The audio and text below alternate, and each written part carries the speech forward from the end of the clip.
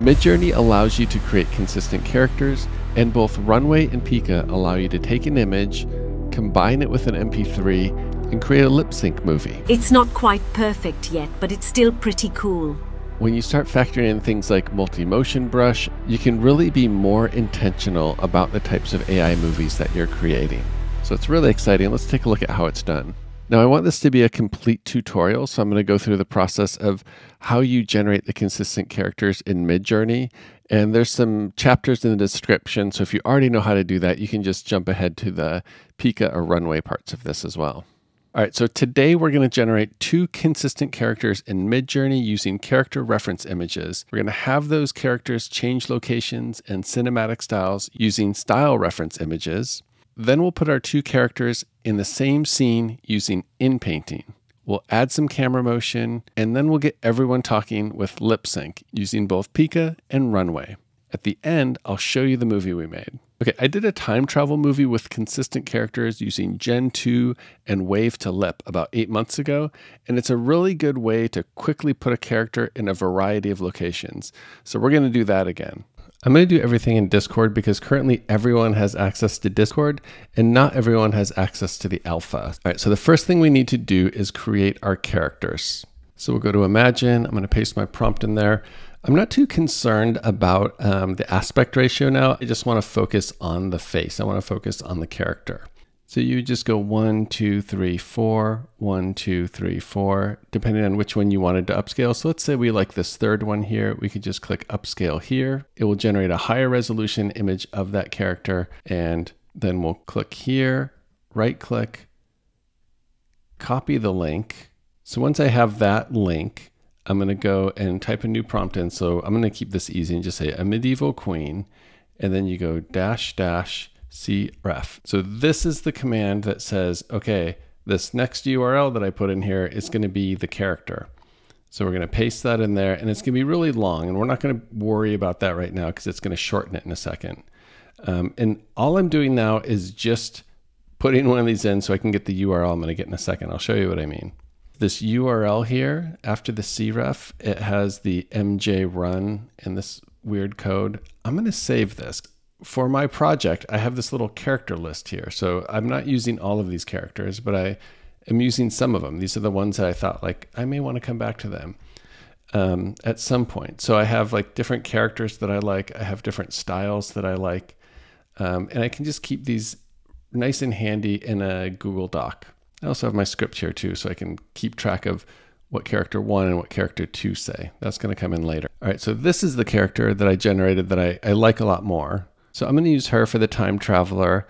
And then I started by trying to put her in different scenarios. So at first I kept it really generic, like I would say an interstellar astronaut, and I would get images like this, which is, it looks like her, but this is not really anything that like, she's part of the actual rocket ship here. So you still have to prompt, you still have to do pretty good prompts. You'll get little things like this where it turns their heads around. Her head is backwards, but it's her still. Tried some other characters. I thought this is a good character for the guy who keeps getting it wrong. And then I created some different styles. So I would just type in Imagine and I would come up with different scenarios that I liked. So this is like a medieval castle. I'm really just looking for textures and colors. There are no people in these shots. They're just sort of like the ambiance, the vibe that I'm going for.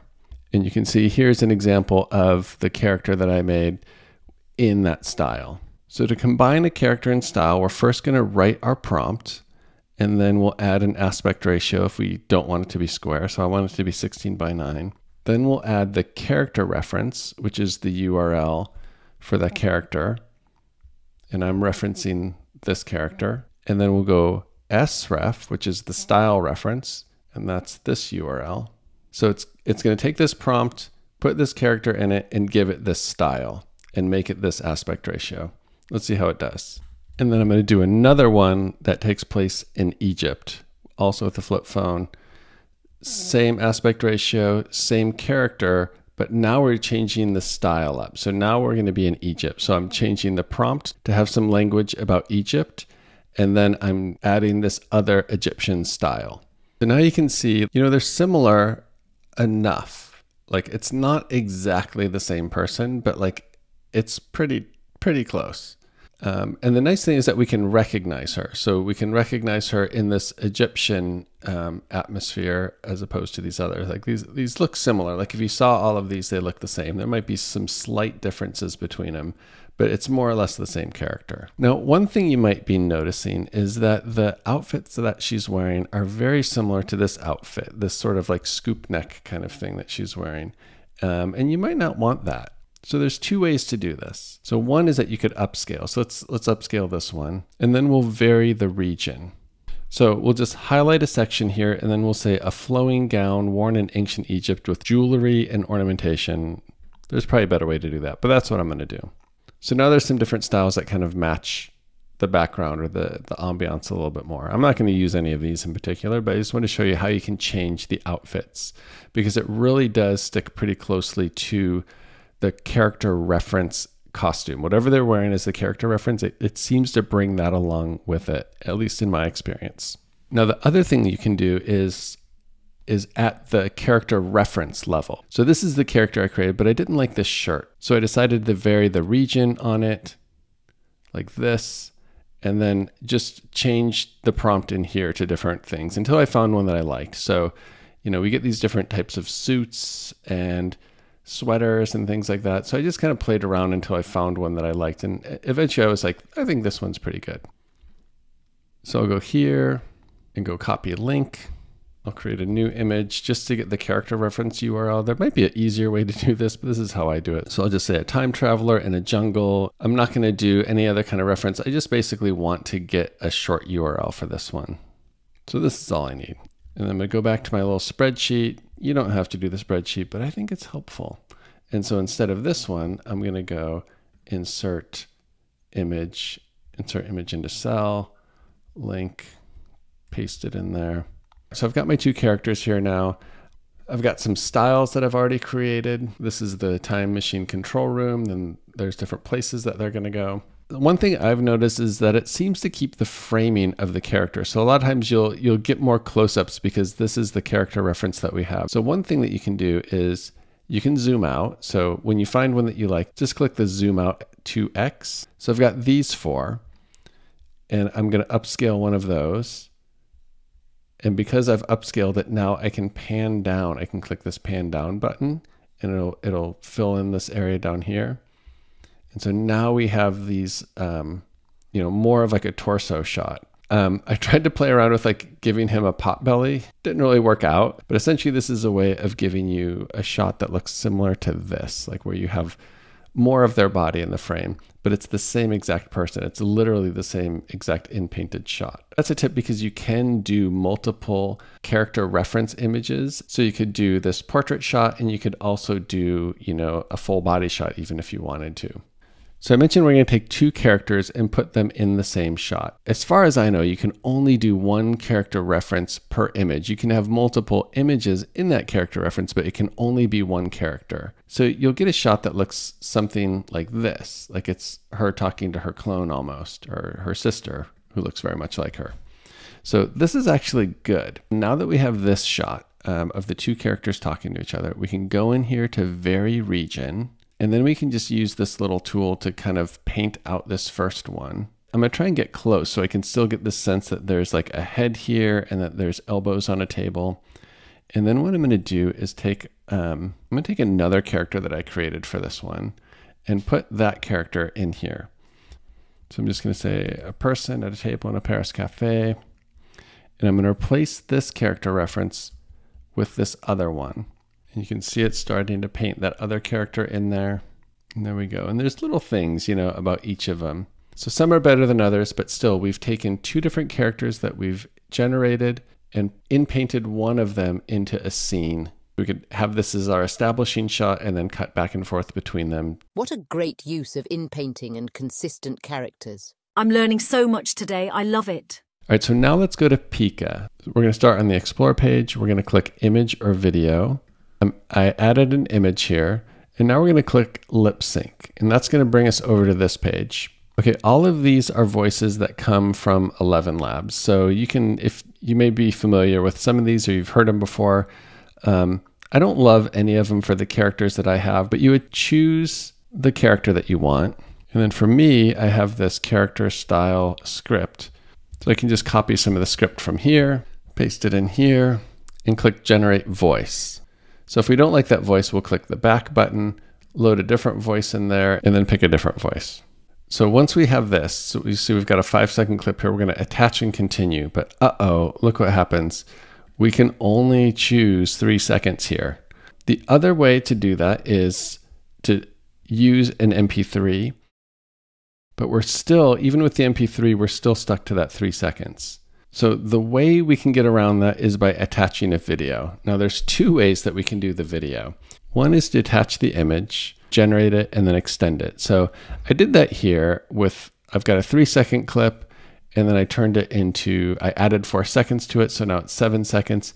But you can see it really, I mean, this is the problem. This is why everyone is going bonkers around Sora, because even though it's a consistent character that we're bringing in, she doesn't remain consistent in the Pika generation. So the way around that is to make our own little video of her. So what I did is I went into CapCut, I took the still image in CapCut, brought it in, I added this effect to kind of give it a little bit of a wobble, and then I did a zooming effect to kind of slowly zoom in on her.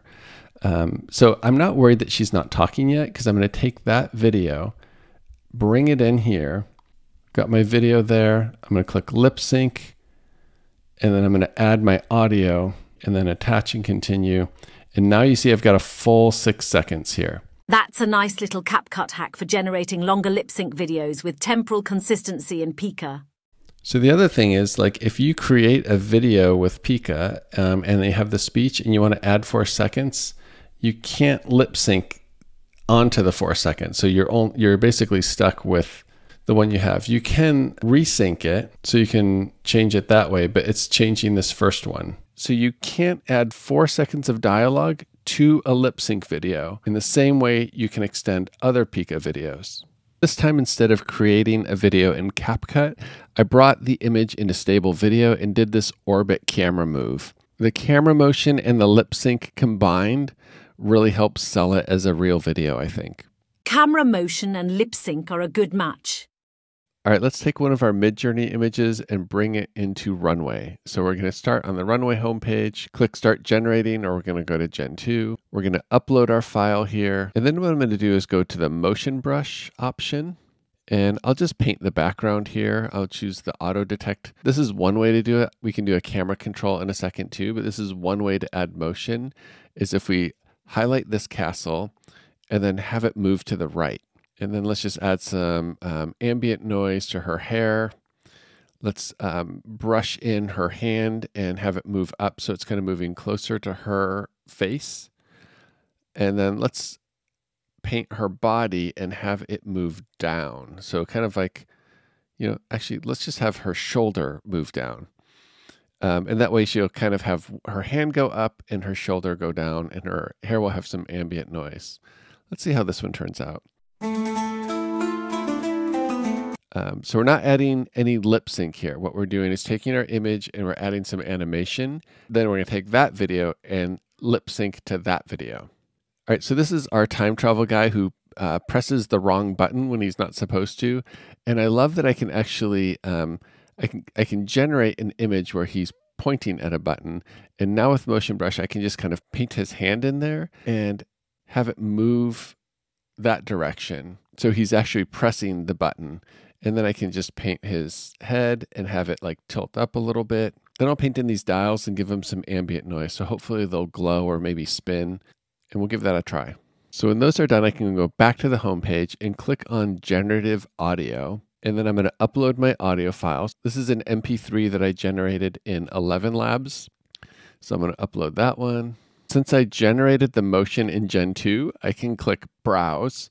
But if I had done it in stable video or something else, I could click Upload. All right, so that's the export that I have from Gen-2. I'm going to bring that in. It's going to detect a face. And you can see his hand move. I don't love this one, so I'm going to redo it.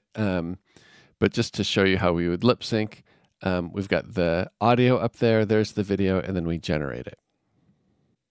So I'm probably going to redo this one because her face really changes a little too much. So she is a consistent character in the image, but over the course of those 4 seconds, she loses all that clarity. And I think that's because there's too much motion going on. So what I'm going to do is, instead of using the motion brush, I'm going to use a camera movement. All right, so there's a bunch of stuff in here where I motion brushed in. I'm going to cancel all of that out. I'm going to still do her hand moving up, and I'll still add some ambient noise to her hair. And then what I'm going to do is go over here to the camera control. So that's the motion brush. So that's adding some motion specifically to her. But now I want to affect the overall image. So what I'm going to do is go to the camera control, and I'll do a pan. And I like this little thing on the side that lets you kind of go left and right. You can see how your change here is going to affect the final output. So I really like this feature. All right, so once I have that one looking the way I want it to, I can sync it up with the MP3 from 11 Labs, and it'll look and sound something like this. We used motion brush, camera control, and lip sync for this one. So here's an image. Here's some style references. Here's what that looks like when you combine the character and the style reference. Here's adding some motion to that image. Here's the voice that we're going to choose. And then here's everything all together. It's a lot of steps, but it gives you so much creative control. And if you found this tutorial helpful, please be sure to subscribe. All right, so here's the time travel movie we made with Midjourney consistent characters talking with Pika and Runway Lip Sync. Who are you? What are you doing in Time Dispatch? Oh, I'm the new time travel dispatcher. Have you ever operated a time machine before? Well, I completed the training. Fine. Can you send me back 20 years? Let's see. The rewind button is... You've sent me too far in the past. This is like 50 years ago. I think I had caps lock on. Let me try again. Again, nope. This is like ancient Egyptian times. Sorry. Let me make a quick adjustment. Not even close. Can you just bring me back? I'll show you how to do it. Ah, I got it. I need to hit the transport button. No! No, wait, no! I wasn't supposed to hit the transport button, was I? What sounds good for dinner, brontosaurus or woolly mammoth?